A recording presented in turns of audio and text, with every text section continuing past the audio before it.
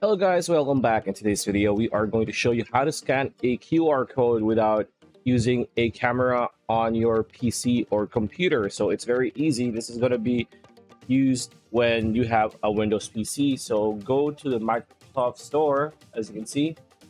Go to Microsoft Store here, and what you want to do is wait for it to load like this, and in the search bar, just search for QR code. Now, it's going to be the first one that it's going to appear. So click on this.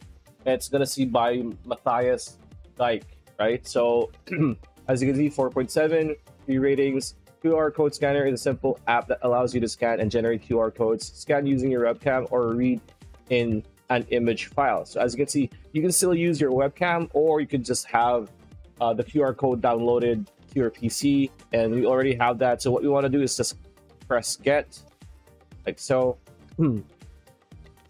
And it's going to be pending, and again, this is free, by the way. So as you can see, it is now installing. Let's wait for it to install. There you go. So after that, what you want to do is click open. So here, what you want to do is scan QR code, create QR code, open QR image, scan history. What you want to do is open QR code, open image file, and what you want to do is just click on the QR code. There you go. As you can see, copy to clipboard, and you are done. So that's pretty much it. That's the video. Hope you liked it. Like, comment, share, subscribe. Ring that bell icon. We'll see you on the next one.